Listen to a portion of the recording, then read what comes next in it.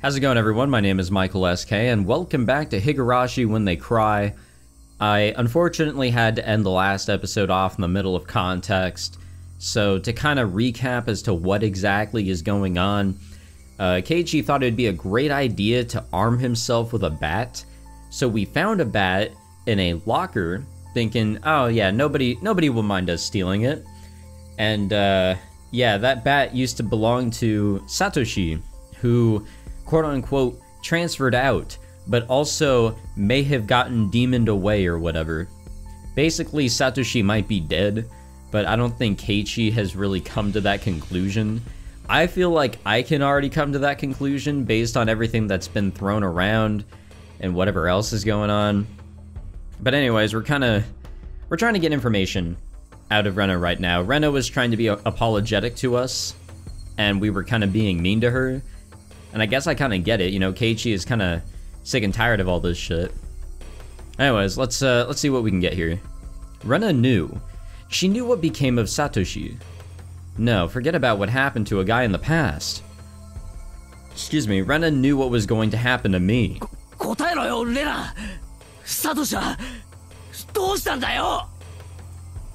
that, I grabbed Rena's shoulder violently and forcibly turned her around to face me.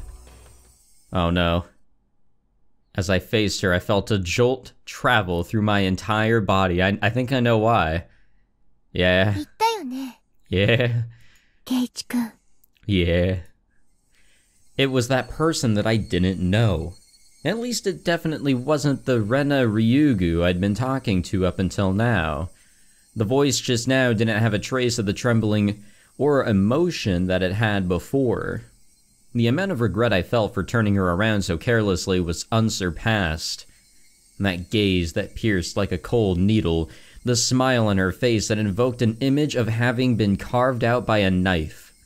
Chills went down my spine, my mind froze under a layer of rime. Both Rena's eyes pierced through mine, leaving me unable to look away.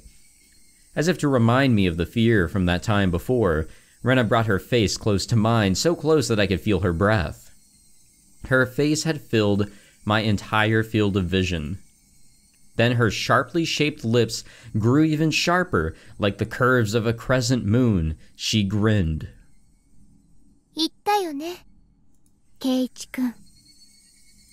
After a short pause, Rena repeated the same words again. Yeah, I'm 100% sure that's exactly what happened here. Transferred meaning what? What Rena meant must have been the new definition of transfer that I was previously not aware of. Yeah, I guess transferred in this case may be transferring from the world of the living to the world of death. And my throat and lips dried up. I couldn't even acknowledge what I had just heard. All I could do was swallow down my own saliva. It would seem that Rena saw that as a nod, excuse me.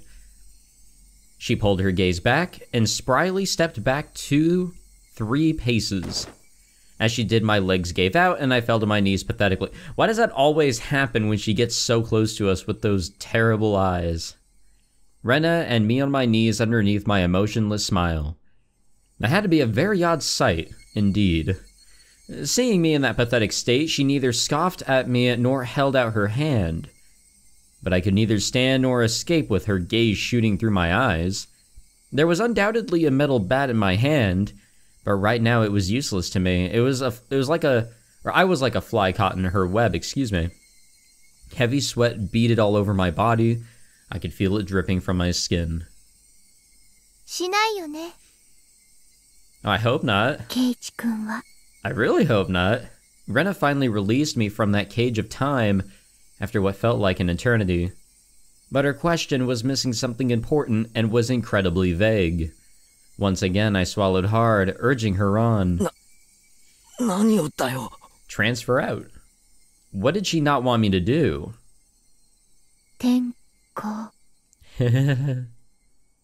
Yeah.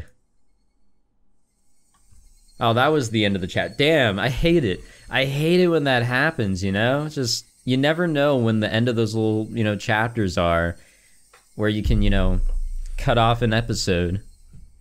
We did get an achievement there, but it looks like we didn't unlock any tips. Satoshi and I had what? All my well-planned actions throughout the day turned out to have been nothing more than a reenactment of what Satoshi had done. Satoshi...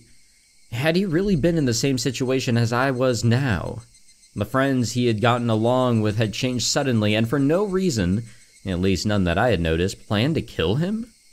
Then, fearing for his life as I am... he got a bat to protect himself and carried it around every day to practice his swing?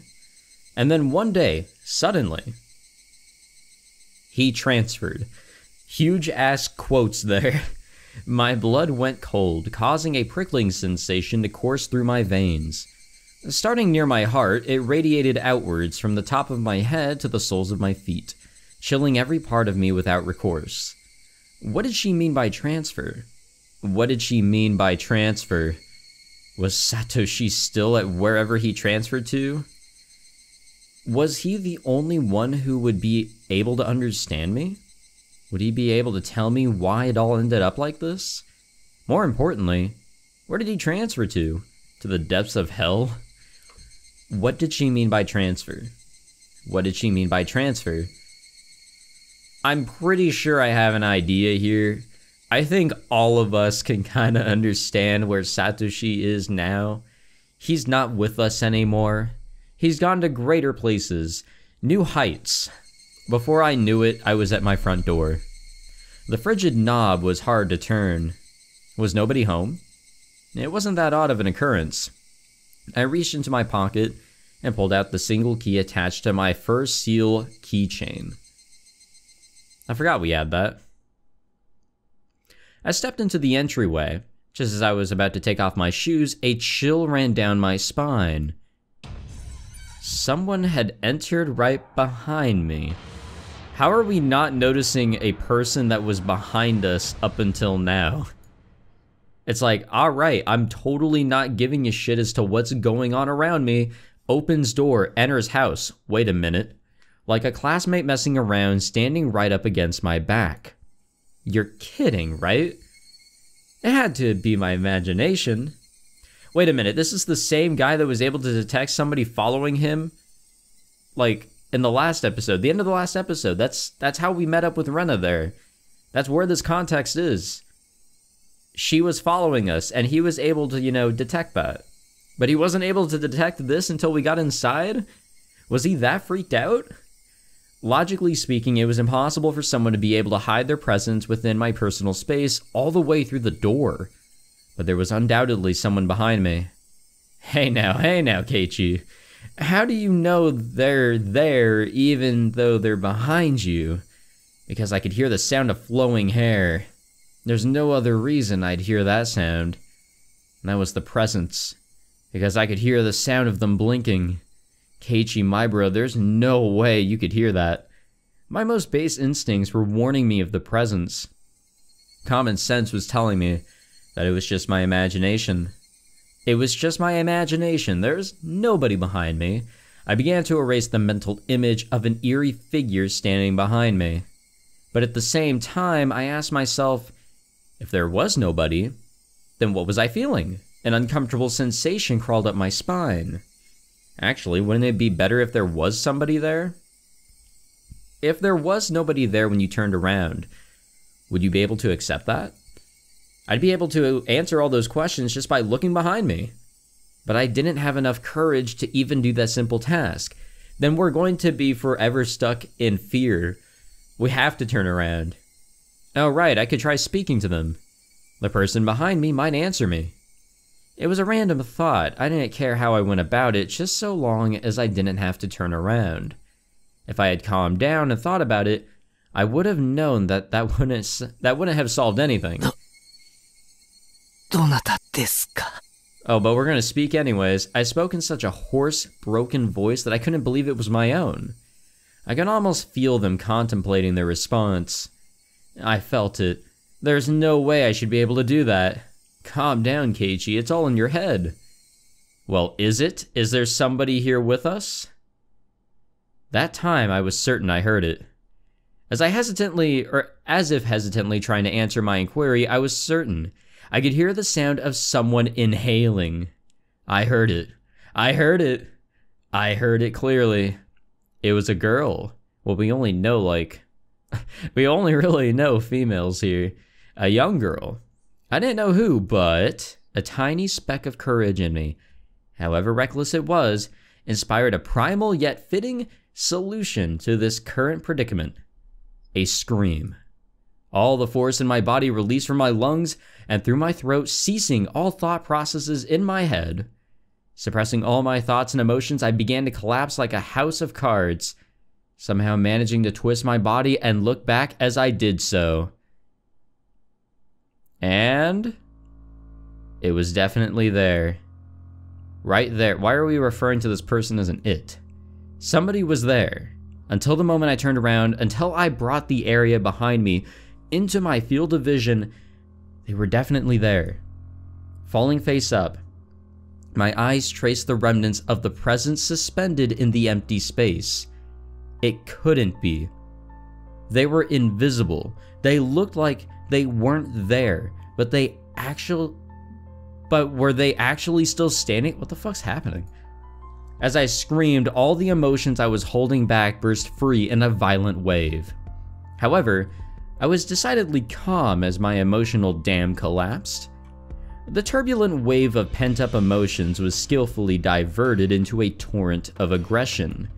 That emotion was definitely required to extricate myself from the bizarre situation happening right in front of me. In my state of heightened lucidity, I entrusted my body to the fury. The metal bat held firm in my right hand as if drawn there by a magnet. A mid-level sweep would be the hardest attack to dodge. I remembered reading something like that from a book about swordsmanship or something. I brandished my will to fight. The after image of that, I don't even know what the fuck that word is. Amalgamation? Let's go with that. Of metal flashed as it swung from left to right, beating against the entryway. The bat slammed right into the wall, the tip rebounding violently. Very calmly, I transferred the force of the rebound into a sweep to the left. The door of the shoe cupboard was split into pieces. Those two swings whiffed through empty space, but they seemed to have a great psychological impact on the enemy. I could feel the panic emanating from that space. The attack wasn't the only thing required. I extricated the bat from the cupboard it was embedded in and screamed as I spun my entire body around in a large arc. Are we just losing our mind now? Is that the deal going on here? My scream shook the air, imbuing my ferocious swing with even more destructive power. Crack. Without mercy or restraint, my violent strike, with certainly fatal force behind it, shattered the top of the cupboard. None of my attacks struck the enemy, but my ferocity had certainly seemed to impact them. Breathing heavily, my entire body soaked in sweat, the invisible enemy, there but not there, dispersed. Dispersed how? Just gone? The fuck was that? When I was certain that the enemy had retreated, I locked the front door and latched the chain. No way. Had it only feigned retreat and was now inside my house? Once again, I channeled my aggression and searched the house for the presence, but it was gone. I had succeeded in fending it off. At that moment, the tension drained from my body and I let out a deep sigh of relief. All of the emotions I'd been holding back chaotically merged together and began to flood out. A hodgepodge of fear, accomplishment, and disbelief all mixed together and began to flow through my body. Unable to deal with each individual feeling, I beat them all back with the strongest. Exhaustion. Even in this moment, I remained composed. Yeah, this is definitely composure that we're witnessing here. Oh, Jesus. After checking that all the doors throughout the house were locked, I went up to my room on the second floor and closed the curtains. I straightened my back and tilted my head back a little. After clearing my mind of all my idle thoughts, I managed to calm down even more. What was that at the front door? There was definitely something there. Thinking about it, maybe it was just an apparition I dreamt up in my confused state, but I really didn't think that was the case. Calm down, Keiichi Maibara. Compose yourself. But no matter how calmly I thought about it, what just happened wasn't a figment of my imagination.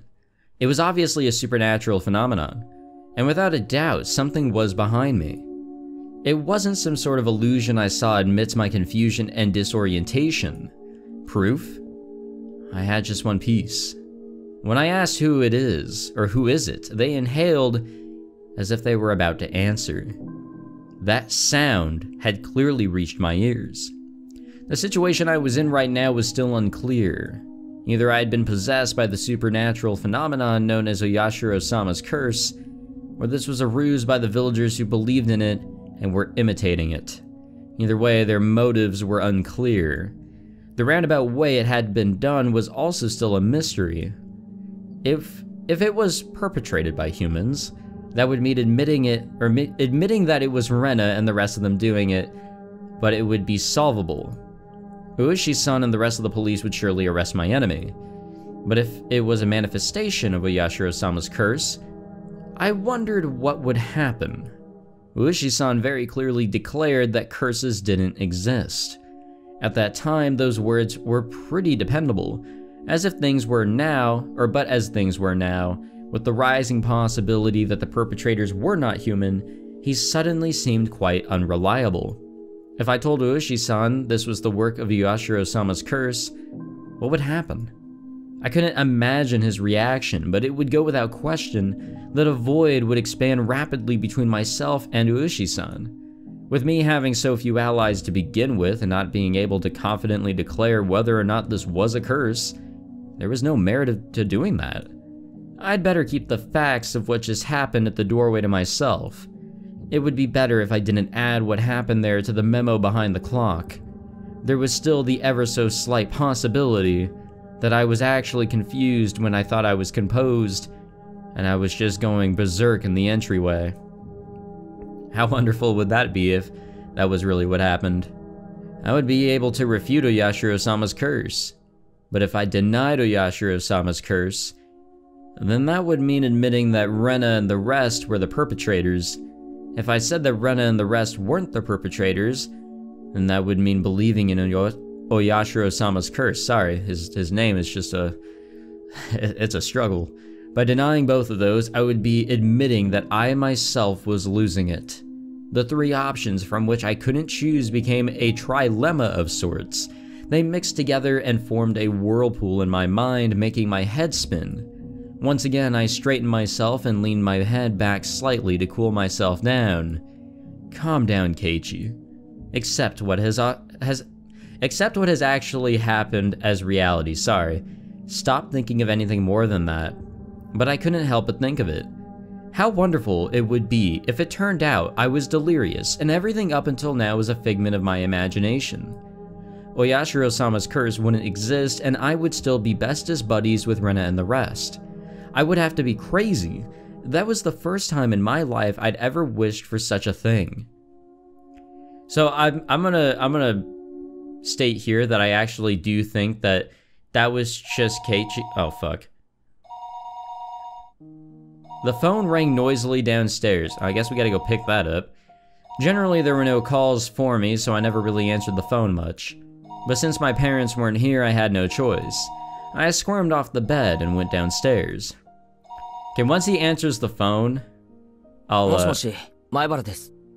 Okay, I was gonna say, I honestly think that Keiichi is kind of losing it because, you know, our human minds are just oh so terrible. And here and there, we imagine things that actually aren't there. An episode or two ago, maybe in the last episode, I can't remember now, I was talking about how, you know, after that whole Rena kind of peeking in on Keiichi deal with the phone, and then he was like having to get up multiple times at night to check and make sure nobody was there. I told a story about how I thought somebody was standing outside my doorway at my old house in the room I used to stay in there. So, the human mind just loves to make things up and mess with your senses, and it can mess with multiple at the same time. If there's a bunch of shit going on in your head, so many thoughts circulating, like right now with Keiichi, thinking that he's in the middle of a freaking death trap, that he's the bait that Ueshi-san has thrown out in order to try and solve this mystery. There's so much going on right now, and so much information being thrown at him, and information being withheld from him, that his mind is mush. It's a mess, and his senses could be played with by himself. There may not have been anybody there. There could have, and they could have just ran out. Who knows? My best guess is that he just completely imagined everything that happened there. Because I'm not believing in this curse. I don't know if there are, supernatural events that will occur in this story that's to be found out later on.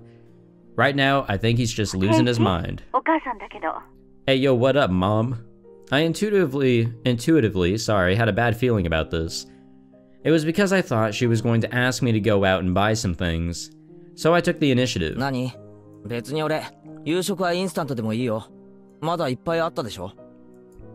The other day we went out as a family and bought a whole case of cup noodles. I wanted to get a bunch of different things, or different kinds, actually, but they refused since the individual packages were expensive.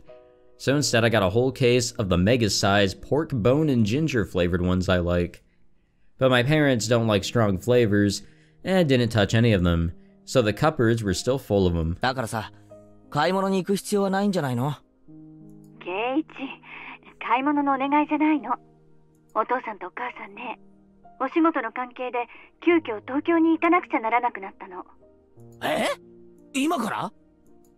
And this was really abrupt.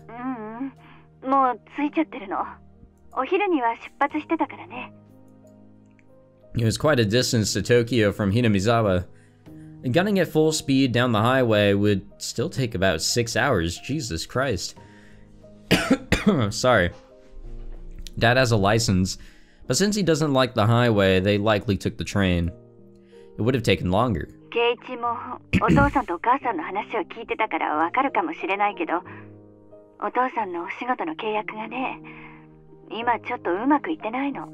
Honestly, there was a bunch going on that I didn't really know anything was going on there. Now that she mentioned it, I did remember that they talked all the time about how his job prospects weren't looking so good.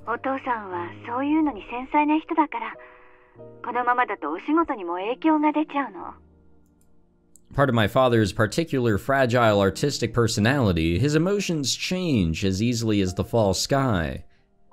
You could also just say he couldn't take criticism.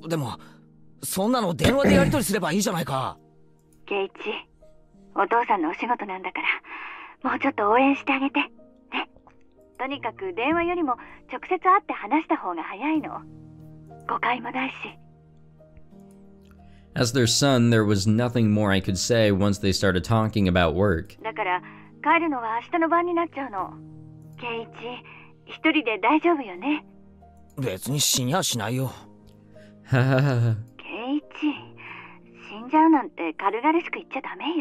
You really shouldn't.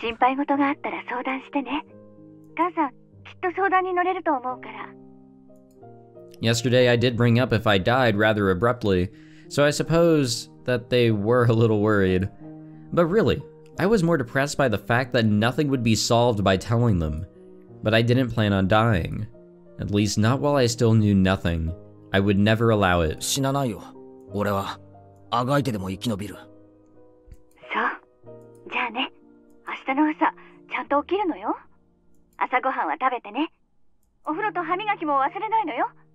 Hey. The call ended like that. Sometimes my parents went off to Tokyo for business meetings, but Tokyo was far away. They normally did things by phone. The times they did go were normally planned out in advance. It never happened this suddenly. I couldn't say that those circumstances didn't feel strange or rather unnatural. Anyway, I only needed to recognize the reality of the situation. Yep, we're fucked. That tonight, I was the only one in the house.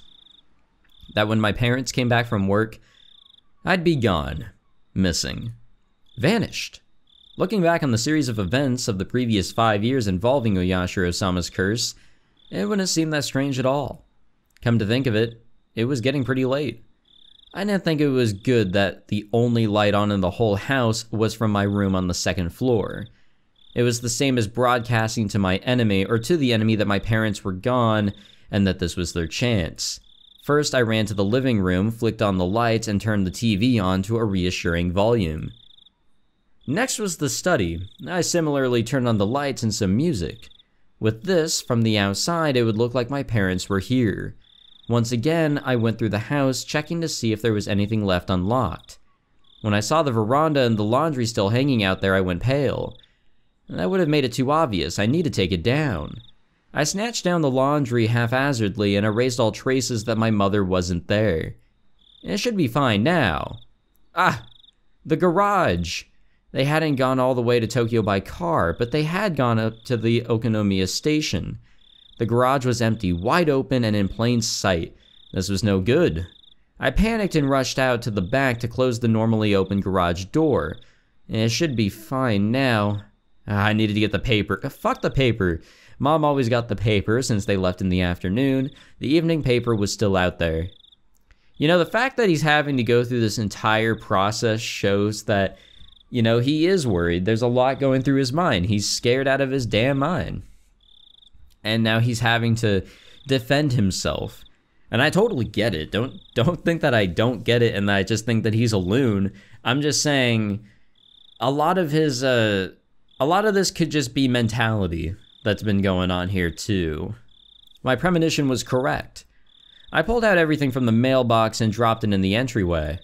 With this for sure, this time it should be fine. I feel like we're gonna get attacked here, to be honest. Come to think of it, leaving the cupboard busted like that for my little freakout was kinda bad. I'll just say I tripped and fell and the bat I was holding smashed into it. Even so, just leaving it in its current state wasn't good. I should clean it up a little before Mom got back and scolded me. I remember that there was a broom and dustpan in the closet. As I was going to get them, the phone rang once again. Moshi, Maibara desu. Okay, this is where I have a feeling that somebody bad is gonna call us. Oh no, it's just a villager. Please just say yes. God damn it, you idiot. Exactly. Don't reveal that your parents are gone. You can follow up still. Calm down and take care of it. That wasn't a good response either. Now they might say they'll call again or to tell her to call them when she comes back.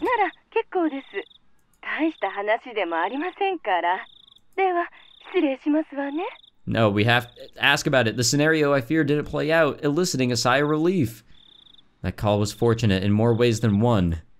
I'd have to deal with any telephone calls coming in from my parents tonight.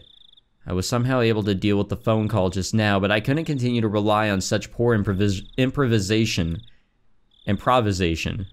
Yeah, that. Improv. I needed to make up a good story to explain that my parents were home, but couldn't answer the phone at the moment. They were making tempura and couldn't step away right now. That wasn't good enough. They were sick and went to bed because they weren't feeling well. Was that gonna be safe enough? I was thinking about it on the way back to my... God damn, we are just getting hella calls today. It was like they were calling because they knew I was going to lie. I didn't want to pick up, but I knew I had to. They'd suspect my parents weren't here. I should have just taken the phone off the hook under the pretense that I didn't realize that it was. But since the phone rang, I had to pick it up. I prepared myself and lifted up the receiver. Moshi. Yeah, let this be Ueshi-san. I stopped announcing that this was the Maibara residence. I had no reason to be kind to someone I didn't know the identity of. But unlike my uncouth voice, the person on the other side sounded goofy and lighthearted. Oh no, I'm glad you called. Oishi-san desu ka? Maibara-san desu ka? Konbanwa. O genki sou de nani yori desu. Chotto matte kudasai ne. I grabbed the portable handset and rushed up to my room with it. It was the same no matter where I was since there was no one else home, but I wanted to be in a spot that just felt a bit safer when speaking on the phone with Ueshi-san. Omatase shimashita. Let's make sure we're not gonna get, peeked on this time around. Since then, when was that exactly? There was something about the brazen way he talked that rubbed me the wrong way. The last time I spoke with Ueshi-san was 2 days ago. The day I stayed home from school, I met Ueshi-san on the way back from the hospital, and we headed into town for lunch and had a talk. Then after that, Rena and Mion came to check up on me. Whenever I spoke with Ueshi-san, they always knew about it. It was like that since the first time I met him. Today's phone call may well be found out by them as well. もしもし、聞こえてますか、前原さん。すみません。なんて言いました？その後、何か変わったことはありませんかとお尋ねしたんです。お返事がないんで焦りましたよ。特には。The words stopped in my throat. There was a ton of stuff that happened. All of it baffling.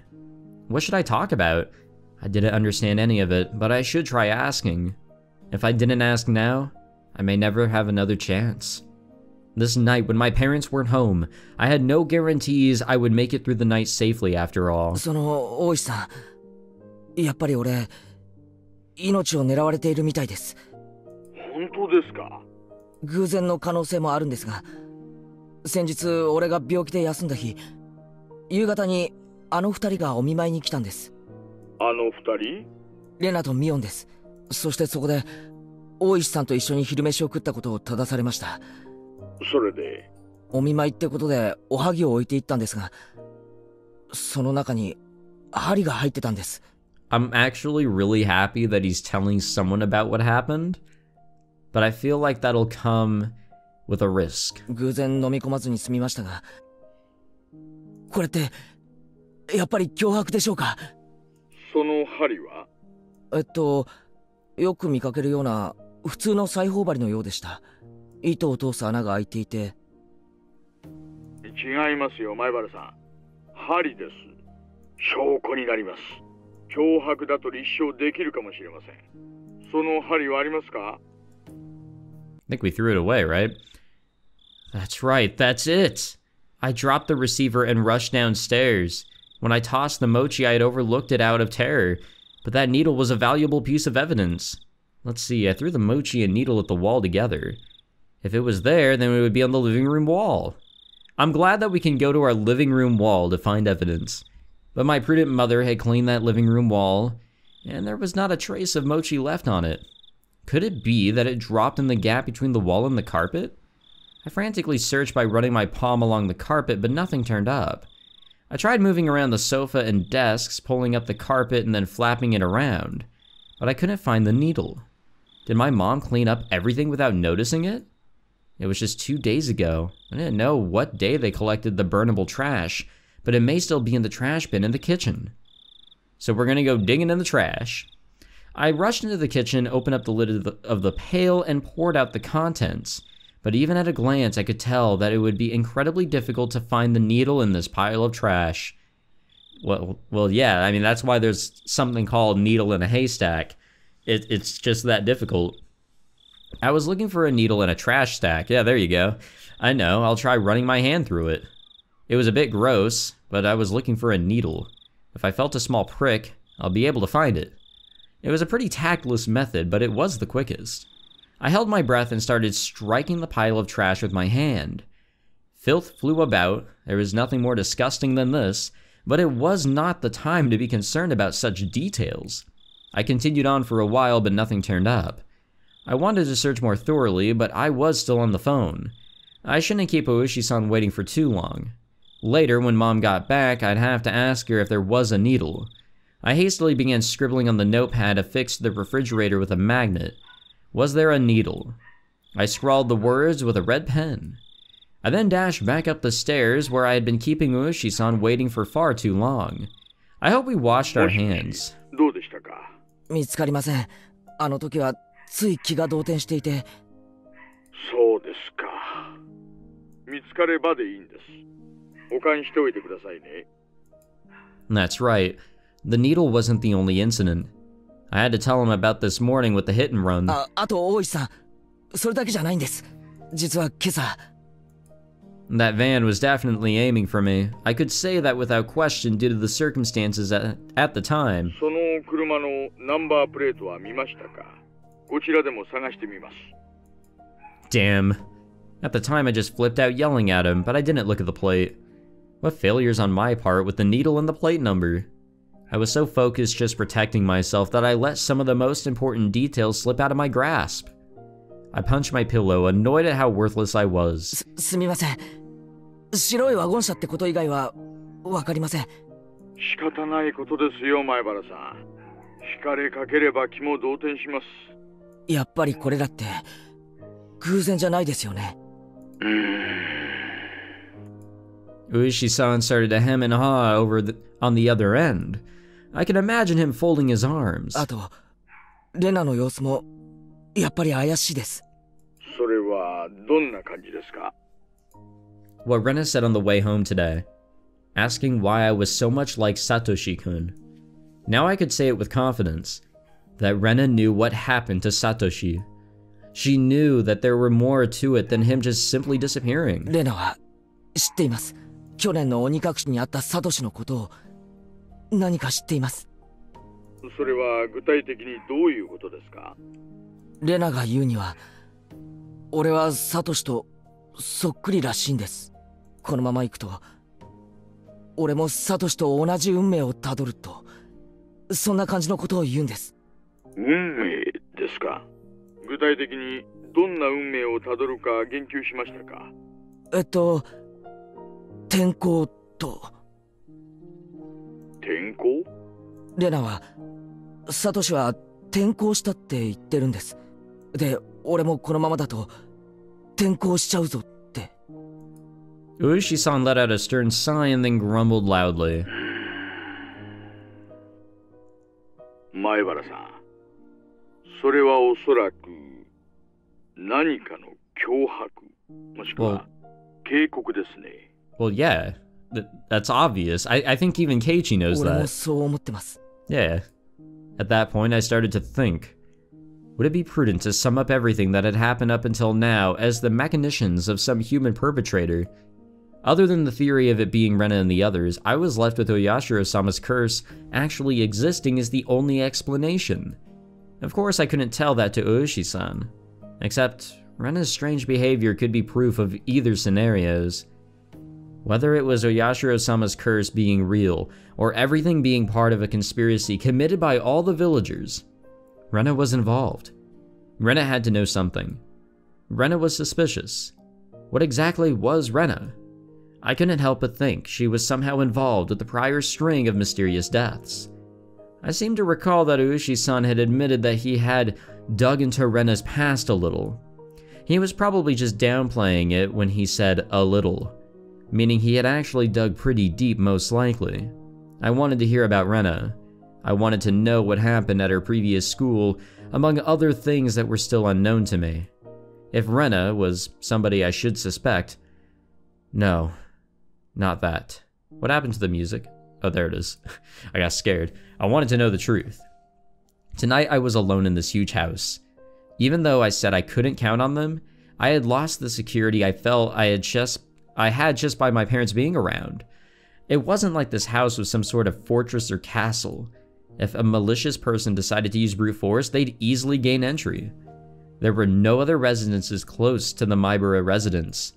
No one would be able to hear anything, no matter how loud it was.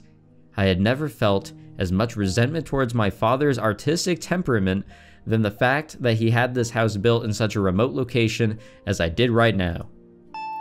Oh no. No, let's not go get the doorbell. Let's just ignore it. I wondered if I would still be here by tomorrow morning. So I had to ask. Right now.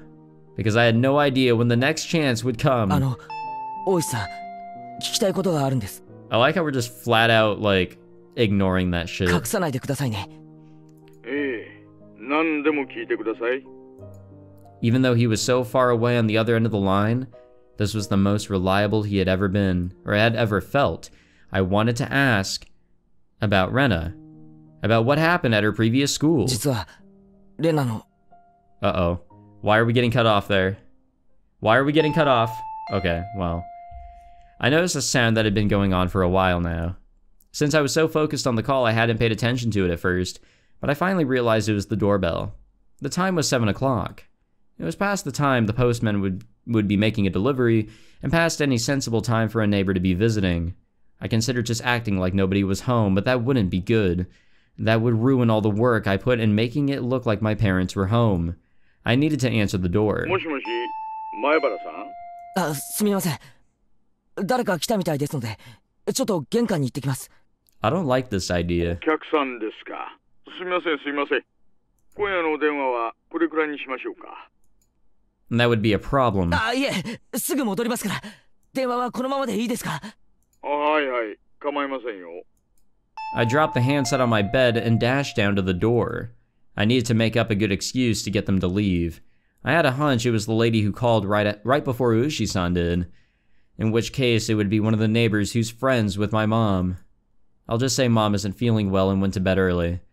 And that would be the easiest option. I have a really disgustingly bad feeling about what's about to happen here. It'd be hard for her to ask me to wake my mom up if she's not feeling well. The bell continued to ring at regular intervals. Luckily, there's a peephole. If someone didn't answer after you rang the bell so much, you'd normally give up and go home, wouldn't you? Without removing the chain, I opened the door slightly and peered out at the visitor. A chill ran down my spine. Oh boy, I can't wait until we see who it is. I knew it. Somewhere deep inside, I had prepared for this moment. I had tried to escape by imagining it was the easiest person to deal with, one of my mom's friends, but it's Rena. It's got to be Rena. Come on, show us a Rena. Yep, there she is. Rena. There shouldn't be any reason for Rena to come over at this hour. The timing also made me feel uneasy, because it was just as I was about to ask Ushi-san about Rena. I wish I could have chalked this up to mere coincidence, but those unsettling words from Mion several days ago echoed back to me. さてね、おじさんにわからないことはないからね。レナ一人。It seems that Mion wasn't with her, but that didn't change the situation at all. 何しに来たんだよ。ねえ、ケイチ君、ちゃんとドアを開けてお話ししたいな。I don't feel comfortable doing that. レナは玄関に入っちゃダメなのかなNo. It was true that speaking through a chain door wasn't the right way to talk to a classmate, but... うち、夜は必ずチェーンかけてるんだよ。気にすんなよ。なら、仕方ないかな。What do you mean by that? Rena looked at the ground sadly, but she kept smiling at least, and her efforts to keep that smile up was quite pitiful. Even though she was tugging at my heartstrings, I didn't lower my guard. As long as I stayed like this, even if it made my heart ache, my life wasn't in danger.